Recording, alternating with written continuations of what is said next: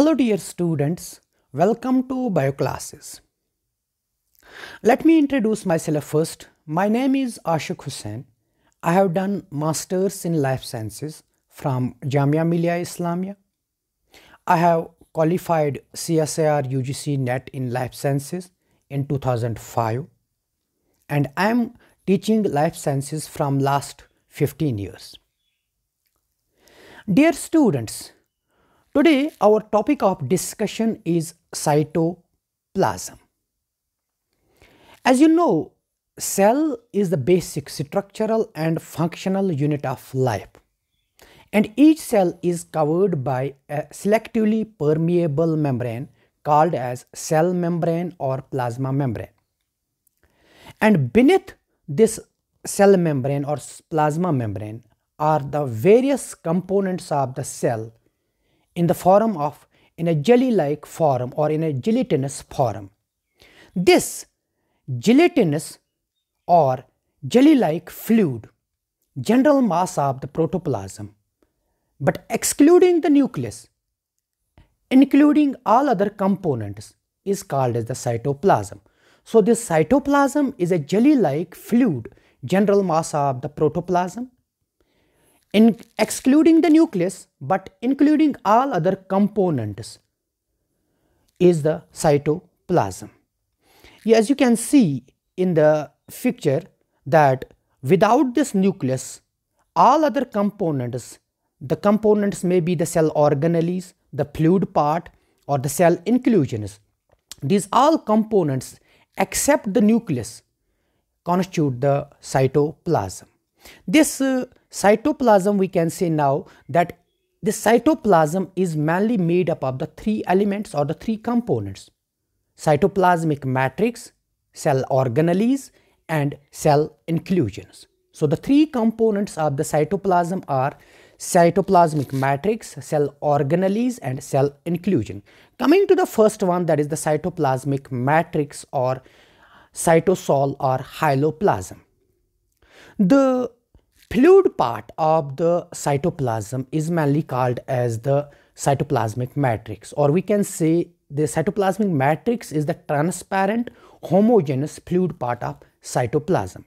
This cytoplasmic matrix exists in the two states, viscous and non-viscous states.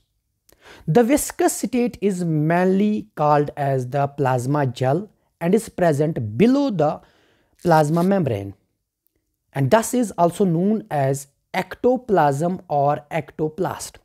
While as the non-viscous state of the cytoplasmic matrix is called as the plasma sol and is present internal to the cell and is thus known as the endoplast or endoplasm. And there are various chemicals present in the cytoplasmic matrix. As you can see in the figure that the outer part of the cytoplasmic matrix is called as the ectoplasm, while as the internal part is called as the endoplasm. Now there are various chemicals in the cytoplasmic matrix. Some of these chemicals form a true solution with water or in water, while as some of the chemicals such as proteins form a colloidal solution with water. So we can say that the cytoplasmic matrix is a crystallo-colloidal complex in the water, because some of the chemicals are present in the form of a true solution, while as such as sugars, amino acids, while as some of the chemicals are present in the form of the colloidal solution. So this cytoplasmic matrix is crystallo-colloidal complex in water. So this was all about the cytoplasmic matrix. The another component of the cytoplasm are the cell organelles. The cell organelles are the subcellular structures with characteristic morphological forms and definite functions. So the subcellular structures having the characteristic morphological form with a definite functions are called as the cell organelles. There are a number of cell organelles in a cell or in a cytoplasm of eukaryotic cells, such as endoplasmic reticulum, Golgi complex, lysosomes, vacuoles, mitochondria, plastids, etc. and etc. Out of these cell organelles, the 4 organelles remain in coordination with each other. These 4 organelles are endoplasmic reticulum, Golgi complex, lysosomes and vacuoles. And they together constitute a system called as the endomembrane system. The another component of the cytoplasm are the cell inclusions. The non-living substances present in the cytoplasm or present in the cells constitute the cell inclusions. So the cell inclusions are the non-living substances present in the cytoplasm or present in the cell are called as the cell inclusions. They are also called as ergastic bodies or deutoplastic substances.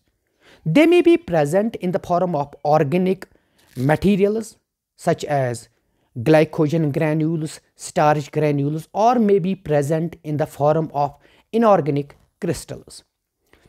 So hope you might have understood each and every concept of the cytoplasm. Thank you. See you in the next class.